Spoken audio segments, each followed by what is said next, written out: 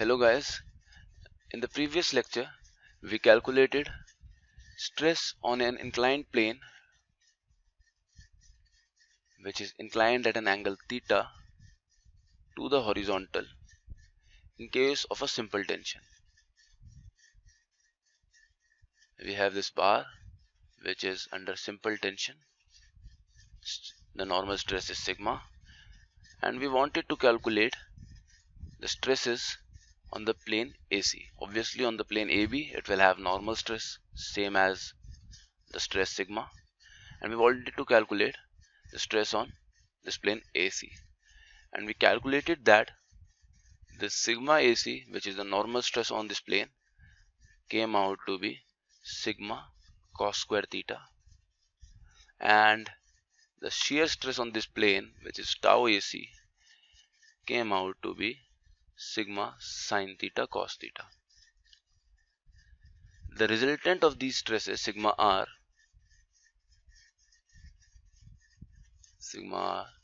would be sigma square cos to the power 4 theta plus sigma square sin square theta cos square theta. So your sigma cos theta will come out of the root, and you'll have cos square theta plus sin square theta, which is actually equal to 1. So you'll have sigma cos theta. This is your resultant stress.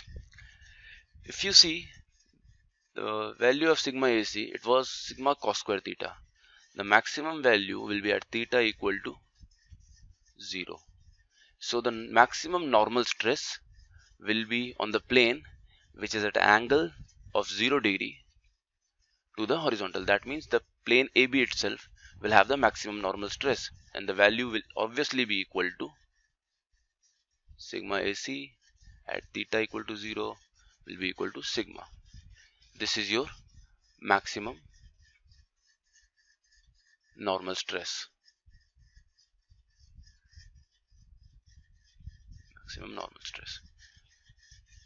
Now if you look at tau AC, you can write tau AC as, you can multiply and divide by 2 and you'll get half sine 2 theta, because 2 sine theta cos theta is equal to sine 2 theta. And the maximum value of this shear stress will come when this angle 2 theta becomes 90 degree. Then you'll have, there is sigma multiplied to it. Okay, so this at theta equal to 45, this 2 theta will become 90 degree, and hence you'll have the maximum shear stress as sigma by 2. So if you have a plane which is at an angle 45 degree to the horizontal, so this plane AC will have shear stress value equal to sigma by 2, it's sigma by 2, and the normal stress on this plane is sigma AC at an angle 45 degrees will be equal to sigma cos square 45. Cos square 45 is 1 by 2, so this is equal to sigma by 2. Okay, so this normal stress is also sigma by 2.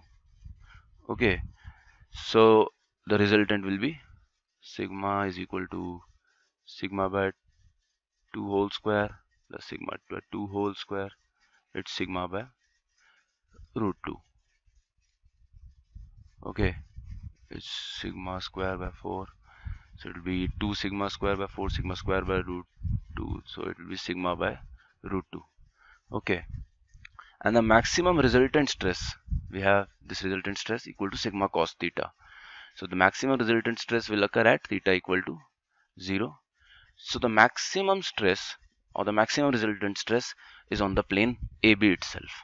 Okay, and by using these expressions you can find the resultant stress, normal stress and shear stress on any plane which is at an angle theta to the plane AB.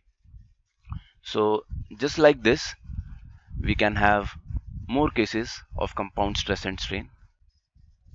We have this second case of pure shear, in which we have a plane on which pure shear stress is acting, and thus we have complementary shear stress for equilibrium reasons, and we have a plane AC on which we have to find sigma and tau values. This plane is at an angle theta to the horizontal, so this is sigma theta and this tau theta. We have to find the value of direct stress and the shear stress on this plane AC.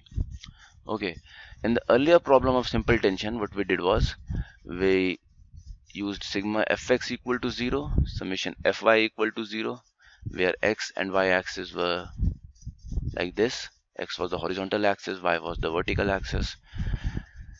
And then we solved these two equations. These were equations of in two variables, and we got sigma AC value and tau AC value. So we could do this in this problem also, but I'm gonna show you how to make these calculations much more easier. We can take x-axis parallel to tau theta and y-axis parallel to sigma theta in order to make our calculations much more easier. Okay, and apart from that, we did multiply the sigma AC values from the areas on which these stresses are acting, and what we saw was the areas were cancelling out from the equations. So instead of using areas again, what we can do is we can assume the area of this plane AC as 1, and thus the area of this plane AB will be cos theta, and the area of this plane will be sin theta. So this makes our life much more easier. So now we'll do summation fx equal to 0. This is your x direction in the direction of tau theta. So we'll have tau theta is the stress multiplied by the area, which is equal to 1, and then we have this stress tau, which will have a force component in the direction of tau theta. Let me represent these stresses as forces now.